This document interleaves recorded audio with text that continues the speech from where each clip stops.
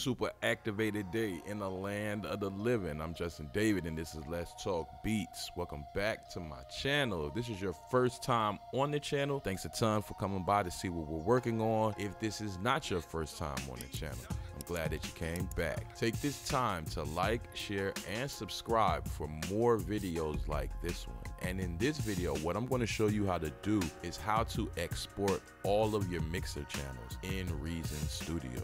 So we're going to bounce those to their own folder. With that said, let's get right into the video. Once you've completed a beat and you want to be able to have stem files of all of your mixer channels, something that you can do is you can bounce those channels into their own folder, and it makes good use if you're doing sample packs, loop packs, or you offer that inside of your license for artists who want to actually have access to the files that they can mix, even though more than likely your mixing would be up to par to where they wouldn't need to do that. However, if your mixing is not at that point and you want to make the mixer channels available, that artist engineer can mix them specifically to that artist's voice, then bouncing your mixer channels is a good way to go. So it's very simple. Once you have your entire beat already done, we're gonna make sure that your loop indicators are at the beginning and the end, and you wanna make sure that your ending marker is set right in line with the right indicator for the loop. To bounce these channels, you wanna click File. Then what we're gonna do is you're gonna click Bounce Mixer Channels.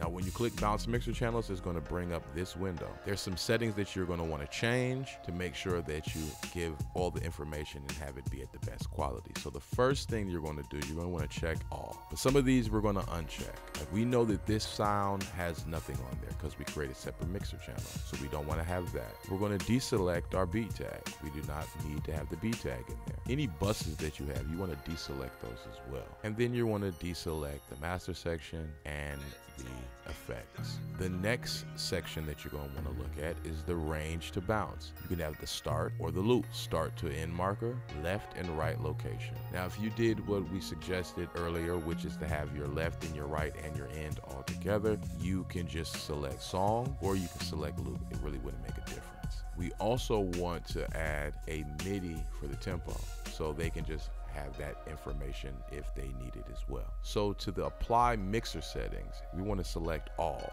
You have the option to accept all with an exception of the faders or none. And then you have normalize.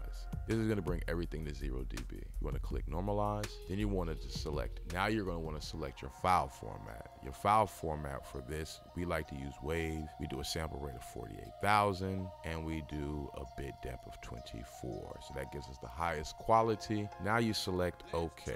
When you select OK, that is going to open up a new window. We have a file system of how we like to name them. So we'll go to the actual project that we're working on, and that's moves. We'll go to waves. We'll create a new folder. We'll title that stems, and then we'll select choose.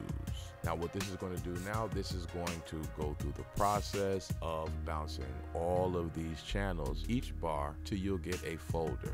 Now each individual channel is being normalized to be at 0 dB. The engineer or the artist can mix those sounds how they see fit. A producer tip that we would give you is to mix your sounds roughly around -10 decibels to -13 decibels, in that range. That's how we get a really good quality mix and are able to get all the volume and the amplitude that is necessary in the dynamics without being too loud and without having to do too much work on the fader. So pretty pleased. This will continue to normalize. We have a few more minutes. It's a process of patience. Now you take into account, you do this hundreds, thousands of times. It's very powerful because it takes a lot of time. It's not just make the music and put the music up.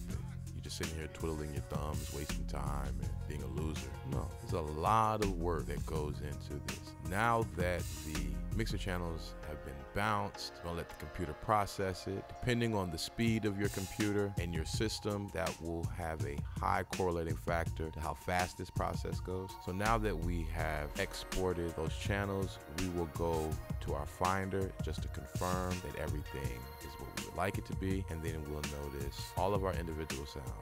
Here they are. And we'll have a MIDI. But we'll right select it, we'll rename it, we'll take the 1.4 out, and then we'll put 82. That's just so the artist or the engineer can know exactly, okay, this is the MIDI and it's 82 beats per measure. Final step that we like to do is we like to name this stems 039 moves you made it to this part of the video, glad that you're still here. If you learned something today that you didn't know yesterday, thanks a ton. May this reach you up, happy, and healthy in the land of the living. Much love, respect, and peace in